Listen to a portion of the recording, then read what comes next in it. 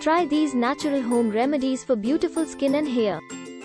Soak the jackfruit seeds with some milk and honey for 10 to 15 minutes and grind it into a fine paste.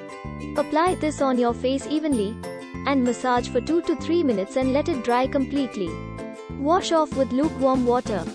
Apply this paste on your face regularly to have a great skin texture and avoid wrinkles on your skin, and will give your skin a boost of youth.